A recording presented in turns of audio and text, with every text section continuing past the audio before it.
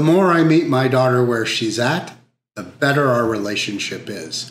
The more I embrace where she wants to go with her career in life, the more influence I will have, and the better our relationship will be.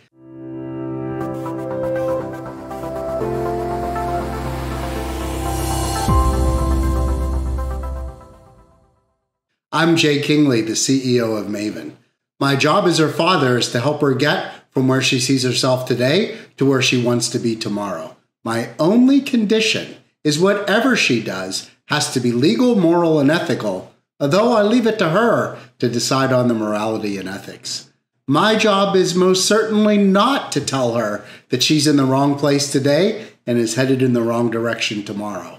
It's not to tell her what I would do if I were her, because I'm not.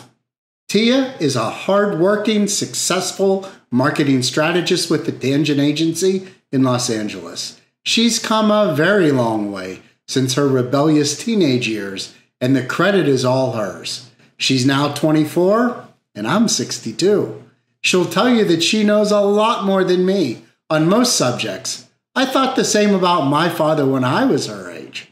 As Tia is getting older, she's astonished that I'm no longer growing less intelligent, and instead I'm slowly becoming a bit smarter, but I'm not quite there yet.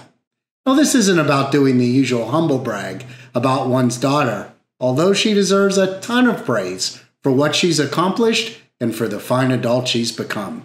She taught me something important about people in business without her even realizing it.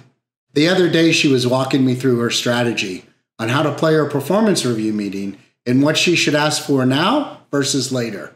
Now, the more I embraced where she was at this point in time, offered ideas on options she could consider in a non-judgmental fashion, the more she engaged and the better our dialogue became. Whenever I got ahead of myself and tried to push her to where I thought she should be, the more she shut down and dismissed what I was trying to say.